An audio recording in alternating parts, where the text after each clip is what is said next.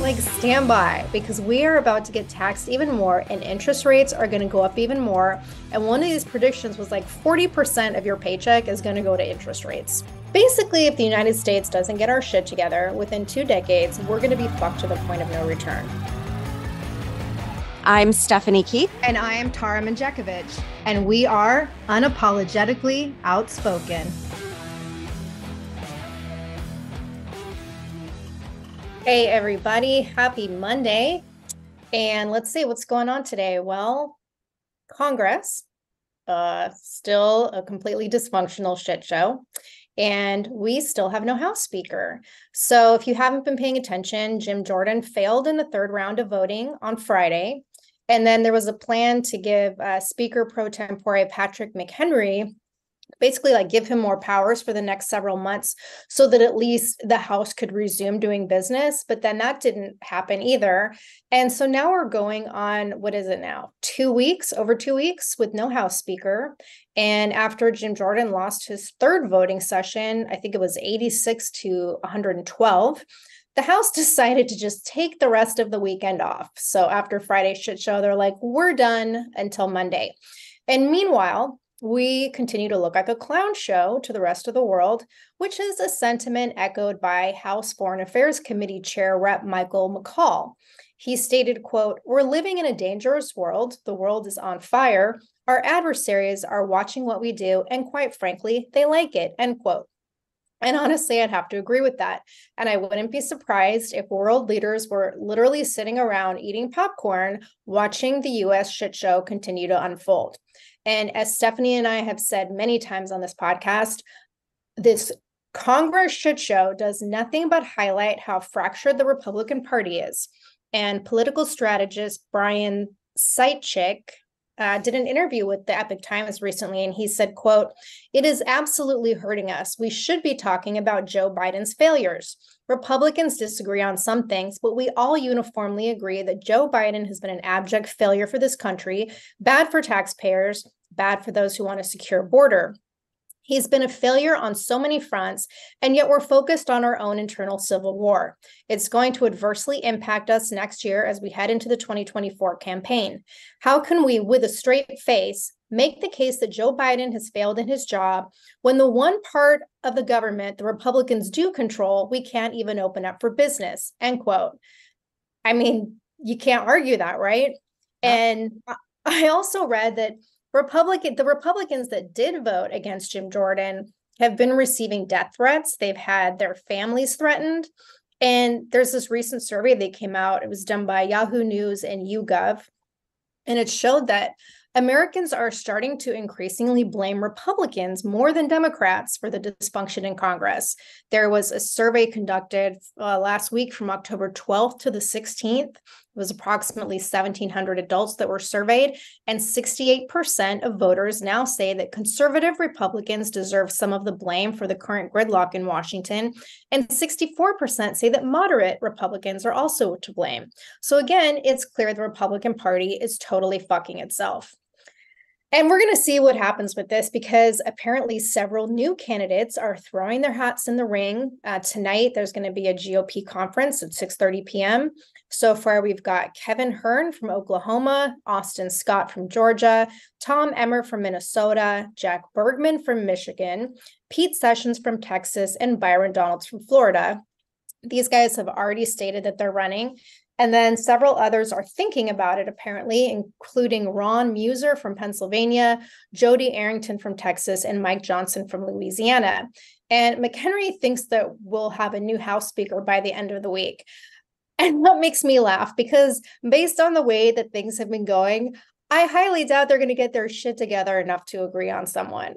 No, with that many people throwing their name in, it's going to be a shit show throughout the rest of the year. Like, this is absolutely ridiculous. I don't even recognize half of those names. Right. Like they haven't made a name for themselves yet. And I think you're right in what you said. And like the next time the House is up for re-election, like people are not going to choose Republicans when they're getting nothing done. I mean, they could get a lot done right now. And yeah, they've like started launching investigations, but nothing substantial has come from it yet. Yeah. So Matt Gaetz and the other 7 Republicans that ousted Kevin McCarthy, they held a press conference where they even offered to be censured or even removed from the House if it meant that the Republicans would come together and vote for Jim Jordan so Congress could resume. And like these fucking idiots still wouldn't do it. It's like here they're saying like, okay, they're basically saying like maybe we fucked up and we will take the blame for that and, just get things moving. And they still wouldn't do it. And I had I have always liked Jim Jordan. But I heard on one of the news programs that he's known as like the second most popular Republican just across the entire country.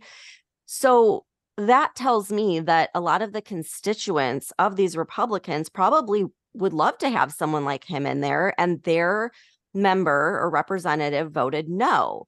And I just think that we deserve like an answer to why. Like if you're going to vote no for him, like can we know why? What is the reason for that? I think they owe that to their constituents and to really the whole country, because it's I think he would have been a great, clean candidate to put in there that's not bought.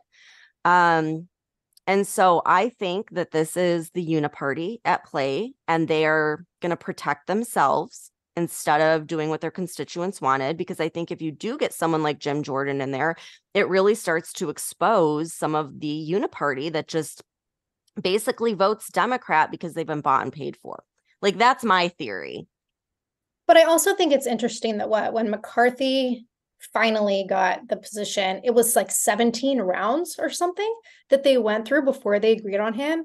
And like Jim Jordan, it was what, three, and they're like, okay, we're done. And then, like you said, I don't know who 3/4 of the people are that are putting their hat in the ring. Like they're not well known. So I don't know. I think the whole thing is just a continuous clown show that just makes us look like we don't have our shit together. And meanwhile, we are like fast approaching this November 17th deadline for approving a budget. So we're going to be facing another possible government shutdown if we don't get a House Speaker, not just a House Speaker, but if we don't get a House Speaker and then get a budget approved, because this continuing resolution is going to run out. And it's like, we already know that our debt is fucking sky high, but I want to give you guys some updates on how bad our deficit has actually become, because there were reports released over the weekend indicating that the United States annual budget deficit has decreased 23% from last year to the tune of being $320 billion higher, bringing the budget deficit to just under 1.7 trillion fucking dollars. And the Washington Times reported that according to the Congressional Budget Office, our deficit actually would have been much worse and would have been closer to $2 trillion if the Supreme Court hadn't overturned Biden's student debt loan forgiveness program, because apparently that ended up showing a savings of $300 billion in this year's budget. But overall, the federal government collected $4.439 trillion in revenue this past year, but we've spent 6.134 trillion. So that's a final deficit of 1.695 trillion. That was going to be my question. I'm like, with as much as we're taxed and double taxed and triple taxed, because there's sales tax and income tax and property tax, how do they not have enough money? But how do you spend over $6 trillion? Yeah, keep throwing money at Ukraine. That's insane. Oh my God. Yeah, and it gets crazier because the latest data from the US Treasury shows that as of October 18th, last week, the total outstanding public debt hit $33.63 trillion, which is roughly $500 billion higher than where it was on the final reporting day less than a month ago in September. And interest payments of government debt have exploded, and they have become the single biggest line item increase, coming in at $879.3 billion. Okay, that is almost $900 billion just in interest payments, which is fucking insane, or 900 million. At the rate we're going, it is projected that we're going to spend more on interest payments than on national defense by 2027. That's what the experts are predicting. And according to the 2024 White House budget, our national debt is expected to surpass 43 trillion by 2033. And with the way this administration spends money, I actually think that's a severe underestimation. So Probably. just last Friday, Biden announced he's requesting another nearly 106 billion in supplemental funding from Congress. And if you want the full details, you can go on the wh.gov website. It's all there. But I read an article on Yahoo Finance that kind of broke down what the package includes. So it's more than 60 billion to Ukraine, more than 20 billion to the Middle East, 7.5 billion towards, quote, China-focused efforts. And then we're going to throw in 10 billion for America's southern border. So like, isn't that nice that we're going to like, toss a little prize fund towards our border? And National Security Advisor Jake Sullivan is saying that this money is crucial in our efforts to maintain peace and stability in the Indo-Pacific region and to help our allies build the capabilities that are necessary to meet their emerging challenges. But then he also indicated that these funds would be spread across the entire region and not exclusive to Taiwan. So we can give large sums of money exclusively to Ukraine, but other than that, we're just going to spread it around. And Biden gave a speech and he said something about like keeping at least one eye on China. Like that fucker can even see at this point. But like, as usual, it's like all about Ukraine, because Biden also stated in one of his speeches last week, he said, quote, if we walk away and let Putin erase Ukraine's independence, would-be aggressors around the world would be emboldened to try the same, end quote. And he said like the chaos would spread to the Indo-Pacific and the Middle East. I think that's already happening. Like, yeah, you've already opened that can of worms. I don't know if it was that speech or another one, but like the speech was supposed to be on Israel and like our support. And then he ended up talking about Ukraine like almost the whole time and like kept like pairing Ukraine with Israel. I'm like, what are you doing? Like it's so bad. well, did you see again, like, well, I think it was Friday, one of his speeches on Friday, he was reading the teleprompter instructions again. It's me, it was Of like, course make he it clear. was. I Yeah, mean, I'm make it surprised he clear. can read the teleprompter at this point. He can barely keep his eyes open. I know. It's absolutely like, yeah. Okay, so I could go on and on about that fucking man. But I did read another article in the Epic Times, and it was referencing a report from the Penn Wharton budget model. And this is concerning, along with everything else, because it estimates that even with a quote best case scenario, end quote, basically, if the United States doesn't get our shit together within 2 decades, we're going to be fucked to the point of no return. So the study states, quote, under current policy, the US has about 20 years for corrective action, after which no amount of future tax increases or spending cuts could avoid the government defaulting on its debt, whether explicitly or implicitly, i.e. debt monetization producing significant inflation. Unlike technical defaults where payments are merely delayed, this default would be much larger and would reverberate across the US and world economies, end quote. And this report stated that this prediction was really based on like a positive assumption that people are going to continue spending and believing that the economy is going to get better. But if they don't, then the debt dynamics are going to make that 20-year window a hell of a lot shorter. And so, how does the Biden administration plan to get us out of this mess and lower our debt? The same way they always do, by fucking over the American people and raising taxes, which they're referring to as, quote, tax reform. So, Treasury Secretary Janet Yellen made no secret of this recently when she said that the way to fix our debt problem is to collect more taxes. And Business Insider also reported that our borrowing is approaching levels of economic distress, and our ballooning debt will likely force the Federal Reserve to create even higher interest rates, which were already at an all-time high.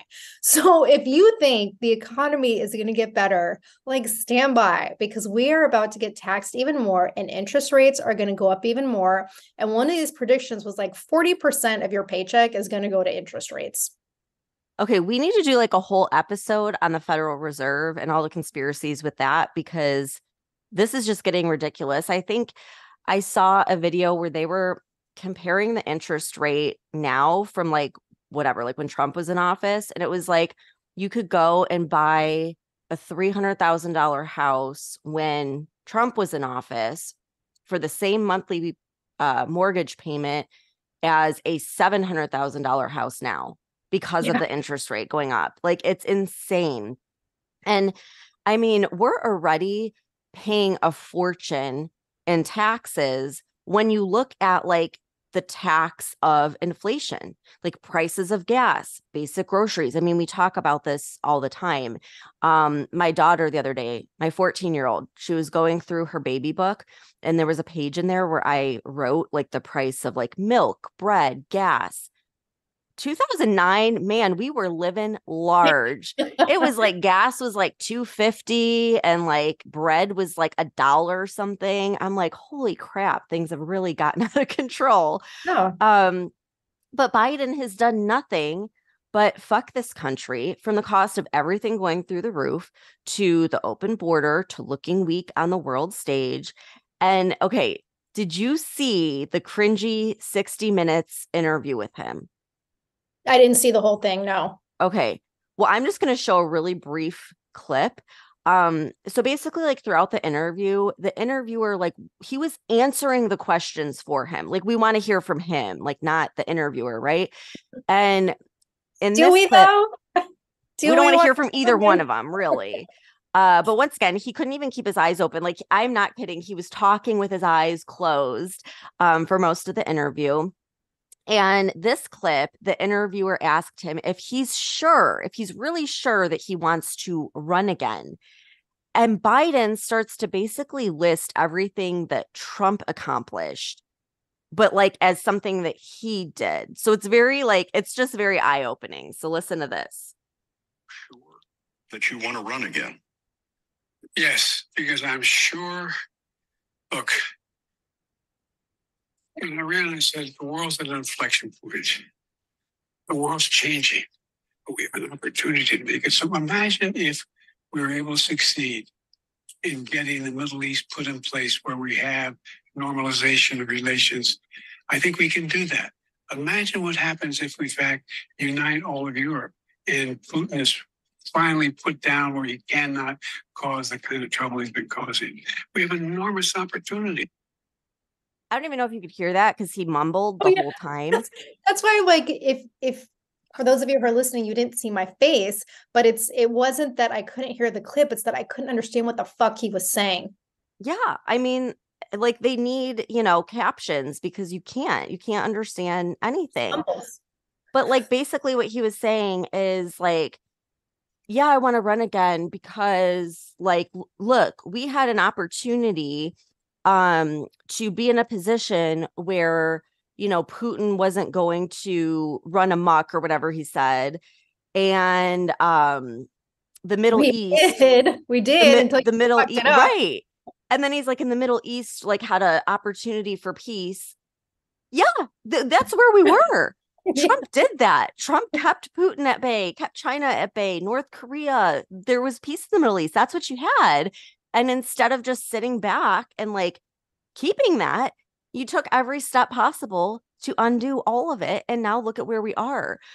But it's like he's so far gone, he doesn't even realize that. Like he has no idea. Like he single-handedly like caused all of this with his poor policy decisions. I mean, we talk about this all the time, how everyone sees this weakness and they're taking advantage of it. And it's like, look at where we are from that to where we are now in less than 3 years. And it's just like, I feel like it's very purposeful. Like he's compromised. I mean, we talk about that all the time. But in case anyone still does not realize that he's compromised, here's some more proof that just came to light. So they actually have a personal check now from Jim Biden, his brother, to Joe Biden for $200,000. The same exact day that Jim Biden received the same amount, $200,000, from a company called AmeriCare, which was a failing business that provided rural health care. So this business that's like failing just happened to get $200,000 put into their account. And then they paid it to Jim Biden in the same day. And then that same day, Jim Biden wrote a personal check to Joe Biden. It's like this, I don't know. I mean, I don't know a lot about this stuff, but it appears to be a classic case of money laundering. And it's not that we needed any more evidence, but I mean, for all the Democrats that said his name's not on any of the checks, well, here you go. His name is on it. He can't keep hiding behind his family members and his grandkids that received money on his behalf. So my question is, like, what did he do for that $200,000? What did he do for the $20 million that his family received from various adversaries across, the world? But our Congress can't even get their shit together to pass a budget. So figuring this out is out of the question. But it's like, look at where we are now in the world. And is anyone else like not seeing that he received all of this money clearly for a reason? And were all of these actions that he did purposeful to get us in the situation we are in now, which is a complete disaster? Yeah, well, here's something else that came out this past week. I don't know if you saw this, but there was an article in the Daily Mail. And like, first it was talking about how, Biden's been in office, 1,000 days, and like 300 of those, he's been on vacation and he's like spent them at his summer home in Delaware. And so he purchased that summer home for approximately $2.7 million in cash. And he just happened to purchase the home at the same time that Hunter Biden was working on that shady deal with Henry Zhao at the CEFC back in 2017. And so property records are showing that Joe Biden's home was purchased on June 8th in 2017, which is, again, the same time Hunter was apparently like sending these threatening text messages to Zhao about not fulfilling his commitment on their deal. And like if you go online, you can look at all these text messages. I think it was through WhatsApp. And so that's weird, right? Yep. And James Comer, the chairman of the House Oversight Committee, definitely seems to think so, because he did an interview with the Daily Mail and he stated, quote, "The fact that Joe Biden purchased a luxurious beach house around the same time his family was receiving millions from a CCP-linked company raises many questions that need to be answered. The House Oversight Committee will continue to follow the money trail to determine the extent of President Biden's involvement in his family's influence peddling schemes and its impact on our national security." End quote. Senator Ron Johnson, who was one of the main senators investigating Hunter Biden's shady foreign business dealings with Chuck Grassley, he also told the Daily Mail, quote, "The corruption of the Biden crime family has been obvious for years. This is just another piece of evidence that will probably be ignored once again by most of the mainstream media. It also underscores the imperative of obtaining all the bank records from all the Bidens who have benefited from Joe and Hunter's grifts." Okay, really quick. My conspiracy mind is like going crazy right now, but they're doing all these investigations. They're finding, they have the evidence now to prove all this stuff, right? But they can't do anything because the House is in complete disarray. Right. So all these people that are not voting for Jim Jordan or whoever, are likely part of the uniparty. And maybe that's the whole plan. Maybe they're going to try to like have this go as long as possible, knowing that once the House resumes normal function, Biden's done. And so they're going to keep trying to keep everything in disarray until the election. Yeah, because Biden could just do, executive order decisions to keep sending money to Ukraine and wherever else he wants to send it. And we can continue to keep the House a total fucking clown show. And all this stuff that keeps coming up, these are all these investigations are being done by the House Oversight Committee. So if the House can't do anything, you're exactly right. Like nothing's going to happen. Yeah. So. And another interesting thing, though, that this article mentioned was like, how from like day one, the White House has like very vehemently denied that Biden was ever involved in business dealings with Hunter. And apparently, I guess now White House aides have stopped claiming that Biden never spoke to his son about his business dealings. Isn't that interesting? And this article also referenced an incident that happened last year. And I don't remember this. Maybe you do. But there were like major discrepancies being shown in how Joe Biden reported his taxes. It was between 2017 and 2019. And he and Jill Biden reported like $16.5 million of gross income on their federal tax returns, which supposedly was money earned from like book sales and speaking engagements. Like, I don't know who earns that much from fucking book deals, but Publisher, not the author. But there was an Office of Government Ethics filing that they had to do for the same period, and they only reported 9.6 million. So there's this discrepancy of like $5.2 million. And Jill Biden was claiming that that 5.2 million was from her teaching job at Northern Virginia Community College and from a salary that she paid herself from one of her companies, which were not required to be reported to the Office of Government Ethics. And I don't know what the fuck kind of teacher makes that kind of money teaching at a community college, because when I was teaching at a local community college about 15 years ago, I think I made maybe $20 an hour. So clearly I was teaching at the wrong college. I don't think that the tenured professors at Ivy League universities even make that much. So come on. Right. And then apparently this 5.2 million is still unaccounted for. And according to information received by an FBI informant, quote, this figure is surprisingly similar, end quote, to the $5 million that Joe Biden was allegedly given by Mykola Chalevsky. I totally probably pronounced that wrong, but this was the owner of Burisma and that whole, bribery scheme where the informant claimed that Joe and Hunter each received 5 million through their like fucking offshore accounts. So again, how much more evidence do we need? Like, I'm so sick of the zero accountability for the fucking Biden crime family. And every week there's new evidence. Every single week, something new comes up. Right. Meanwhile, Trump is charged left and right for the same things that the Democrats do, like denying the election. I mean, Hillary Clinton is still denying, the election. And so with him, it's like a double standard. And I think that's what bothers me the most. It's like, I get that the government is slow with things, but if that were Trump, he would have been locked up and the key would have been thrown away and his whole family would have been locked up. So just to give a little update on him, you have this U.S. District Judge, Tanya Chutkin. And first of all, this woman was the January 6th judge. She was like known for being incredibly harsh on the J6 defendants. And she's clearly biased. So while all this stuff was happening in Israel, she placed a narrow gag order on Trump that barred him from making public statements targeting prosecutors, court staff, and potential witnesses. And this was the most serious restriction that a court has placed on him. So in a filing, Trump's lawyers said, quote, no court in American history has imposed a gag order on a criminal defendant who is campaigning for public office, least of all on the leading candidate for president of the United States, end quote. And the federal judge overseeing Trump's 2020 election interference case agreed to temporarily lift the gag order. So this would give Trump's lawyers time to prove like why his comments shouldn't be restricted as the case heads towards trial.